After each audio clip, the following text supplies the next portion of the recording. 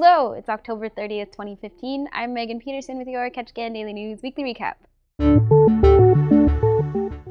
Ketchikan's newest bank opened the doors of its new location this week. Northrim's Bank's Branch of the Future opened on Monday at the site of the former Burger King near the Plaza Mall.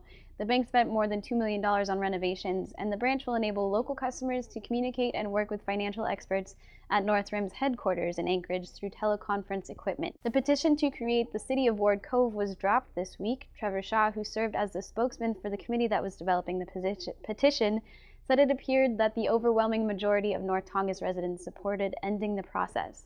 Though some residents favored the proposal's high barriers to tax changes, many opposed the additional layer of government that a City of Ward Cove would bring to the community. Revilla Blended School's drama class held its first performance this past week. The class is in its first year and performed for friends, family, and teachers in an improv show this past Tuesday. The class of 9 students is preparing for another performance at the next monthly grind on November 21st. Ketchikan High School hosts the Bill Weiss Invitational this weekend. The tournament is the only home meet for the K-High wrestling team this year. Every school in Southeast Alaska that has a wrestling program will attend the Invitational, and wrestlers from Ketchikan Learning Academy in Bethel will also compete. The finals, which start at 6 p.m. on Halloween night, will include a costume contest to encourage community support.